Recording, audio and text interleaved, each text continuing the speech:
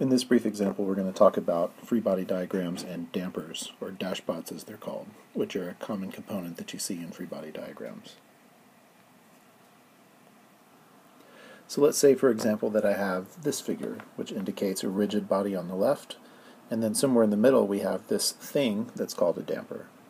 So the damper is usually connected to some mass, and in this case I'm going to say, I'm going to pull on this mass with some force, F1. So we indicate that the damper, the dashpot, responds to this pulling based on some scalar constant B1, and it resists velocity. So the faster that we try to move M1, the more resistance we're going to get from B1. If we indicate motion in this direction, then the dashpot will prevent us from moving it, and it holds the position when there's no force being applied by F1.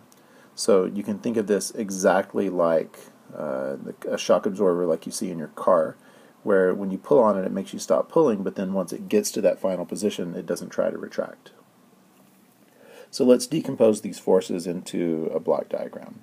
So here we have F2 pulling us left, F1 pulling us right, and the direction of travel is x1.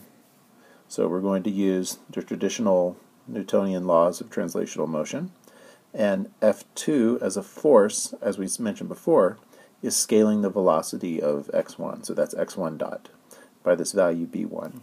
So when we write the equation of motion, we indicate that F2 and F1, which are pulling in opposite directions, F2 is a negative force and F1 is a positive force.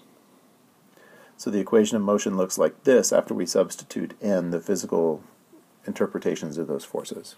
So m1 x1 double dot, that's mass times acceleration, is minus F2, F2 being b1 x1 dot, and then F1 being the input force. And this is an input force, meaning that there's no physics that it obeys right now. It's just some force that magically happens. So in a control system, we typically label this as an input, and a very common abbreviation for that input is U. So here we have some mass times x1 double dot is minus b1 x1 dot plus U.